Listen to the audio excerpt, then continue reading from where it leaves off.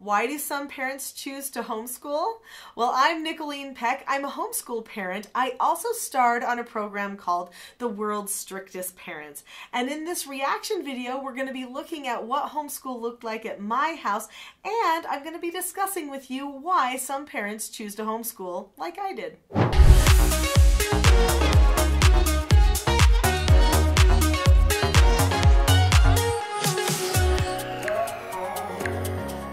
So why do some parents choose to homeschool? It's becoming more and more popular.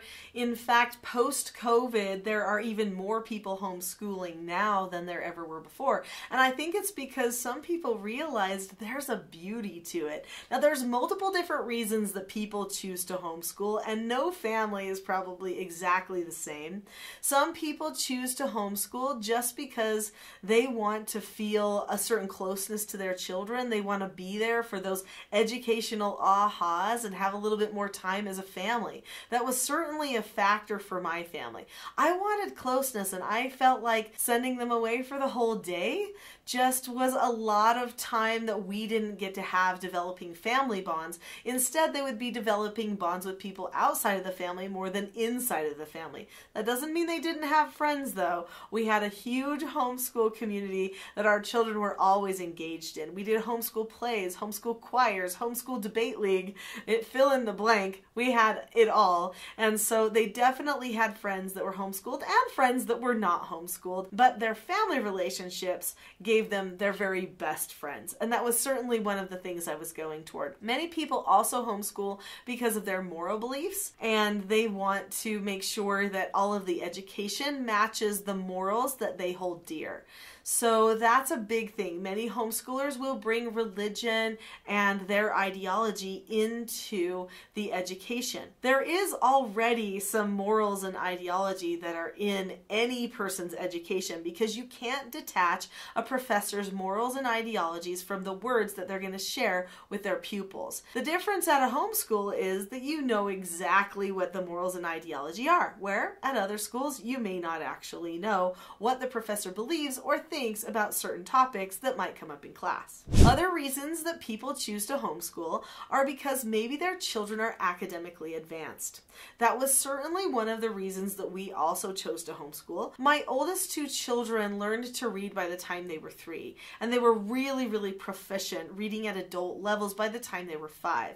I knew this was going to be a big problem sending them to school. Now, that doesn't mean you have to have somebody who's way ahead to choose to homeschool for academic reasons. My other two children, London and Porter, were both dyslexic. They wanted to start reading at age 3, but both of them didn't actually master reading until they were much older than what you would normally consider traditional learning for young children. So some were a little behind, some were a little ahead.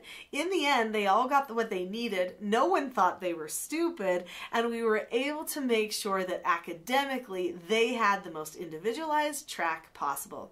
Those are just a few reasons that some people choose to homeschool. That's a collection of the reasons that our family chose to homeschool. We loved the social aspect because family became the #1 social influence. We loved the moral aspect because we could bring morality in, and we also loved the academic aspect. Probably the other thing that I would share is that they internalized it. In this reaction video, as we look at James and Hannah, who came to stay in my house for 8 days for the filming of the reality TV program, The World's Strictest Parents, we see their reaction to homeschool. And they don't necessarily have a favorable reaction.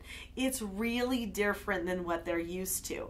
A homeschool family does a lot of learning together, even if people are at different levels of learning.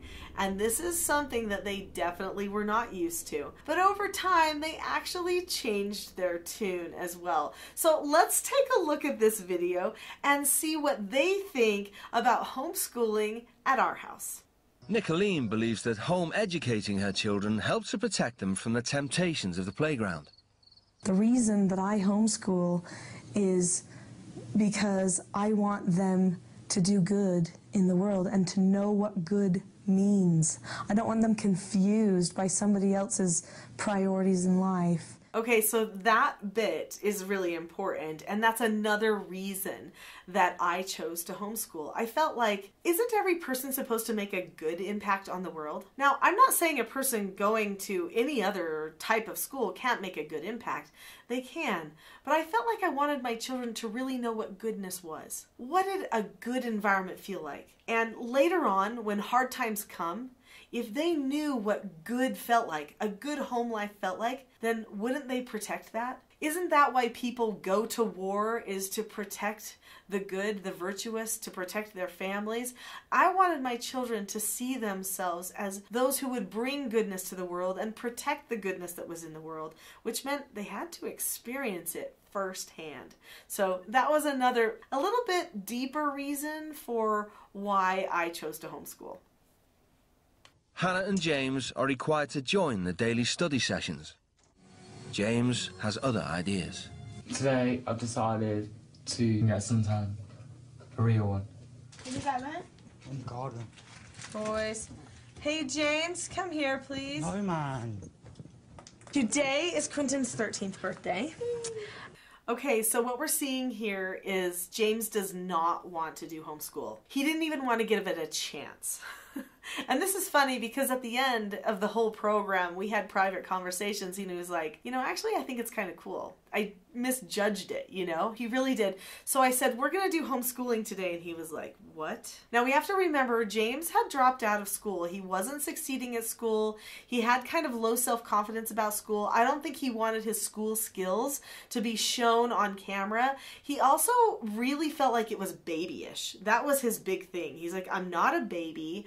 I'm not a 10-year-old. And he felt like learning along with other children that were younger than him would actually mean that he was being babied instead of being in an educational environment. But if he actually really listened into the conversation, which some of it he did not participate in, if he really listened into the conversation, he would see that even though my children were a few years younger than him, they actually had a pretty good understanding of the world and who they were. And we discussed some pretty adult things as well. So in this next section here that we're going to finish watching, what I'm doing is I'm telling everyone, hey, it's my son's birthday and he's turning 13. What do you wish that you knew, or that what advice would you give to yourself at that age if you could do it all over again? So this made Hannah really do some thinking. And since it's his 13th birthday, I thought that we would do something that revolved a little bit around the age 13,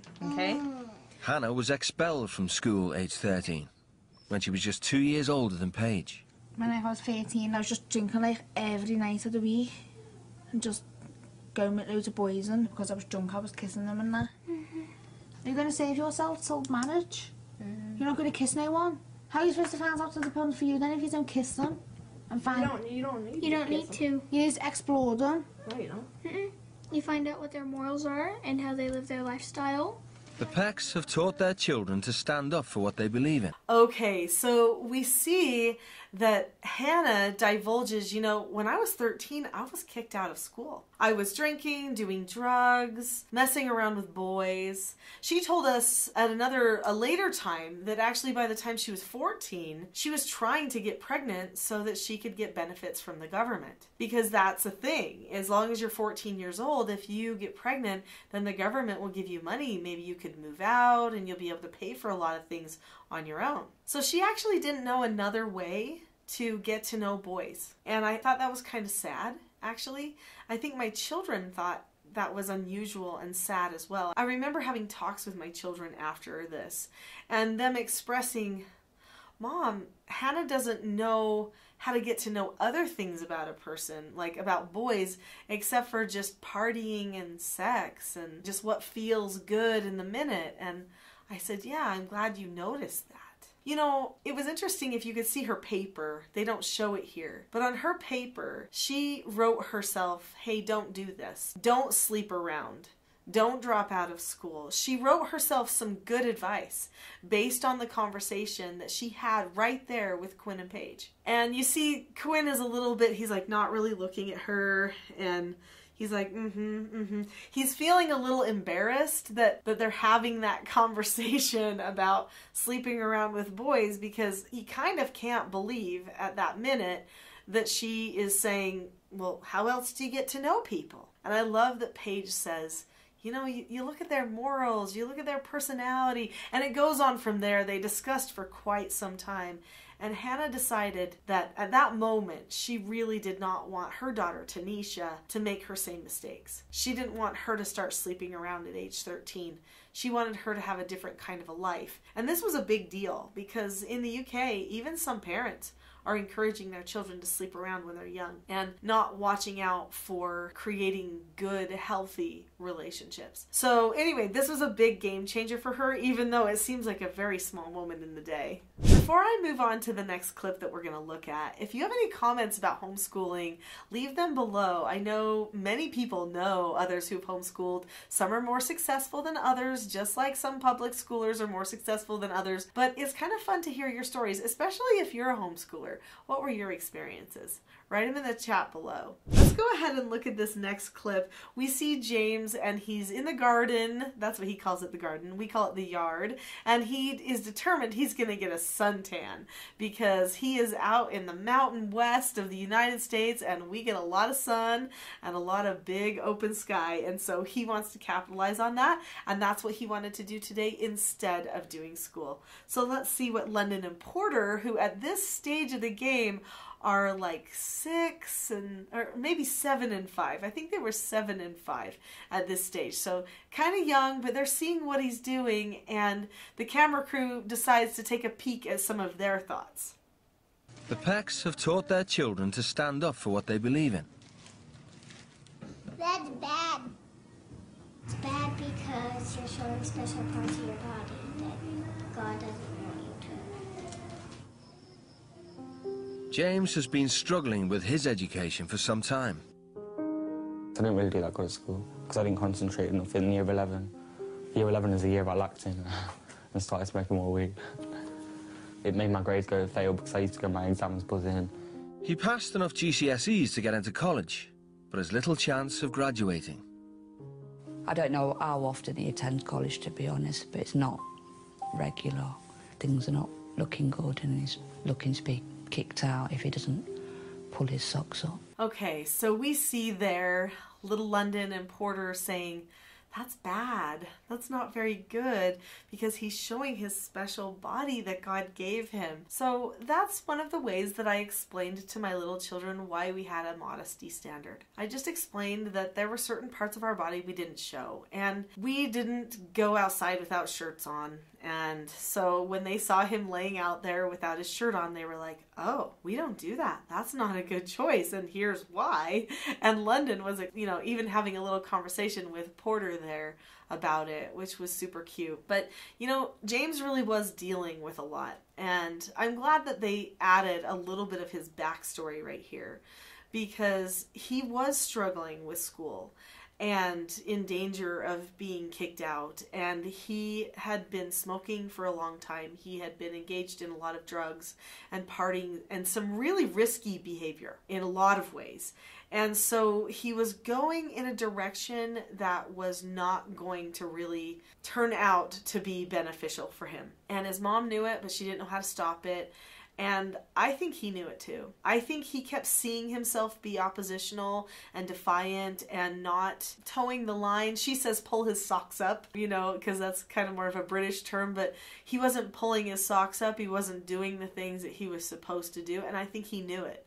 And he actually was being mean to himself on the inside because of that. He and I had a lot of great talks. And I'll tell you what, James is smart. He was one smart guy, and I'm really glad that we had those opportunities to plan for his life and to prepare for his future. So as far as homeschooling goes, there were some huge moments in homeschooling that you don't see here in this video, but we had conversations about where James was going to go with his life. And he decided in our home, because of a book we read together that week as part of homeschooling called The Dream Giver, he decided that he had a dream to become a designer. And I taught him how to sew, his first thing. I taught him how to sew. He made a skirt for his mother. And he and I made a plan for what he needed to accomplish that dream. I get a little emotional about it, but he did it. He did it. He went home and he went back to school and he pulled his socks up, like his mom said, and he started doing everything he needed to do. He changed. He got out of all the drug life.